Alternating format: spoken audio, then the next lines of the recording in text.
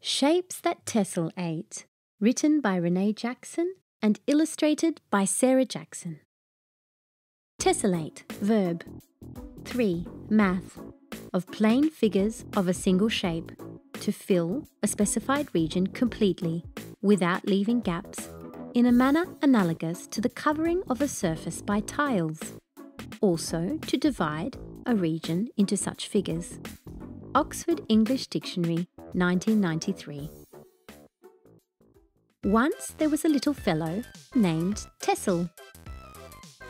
Tessel was a regular, shapely fellow who ate regular, shapely shapes.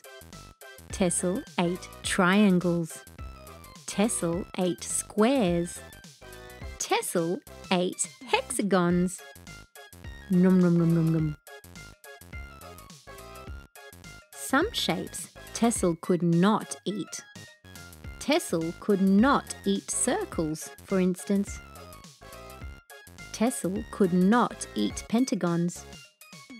Knowing this, do you think we could say that Tessel ate octagons?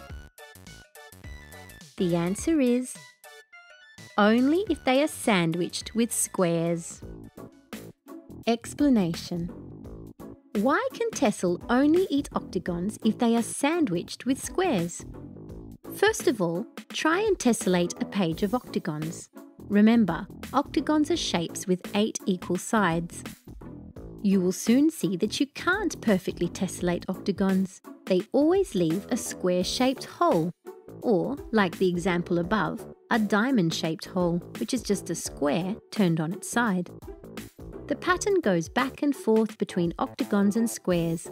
Another way of saying it is that the octagons are sandwiched by the little squares, like having a big piece of octagon-shaped cheese that hangs out over the sides of 2 square pieces of bread. Hence our friend Tessel's little sandwich. The end. Thank you for reading with Storyberries.com.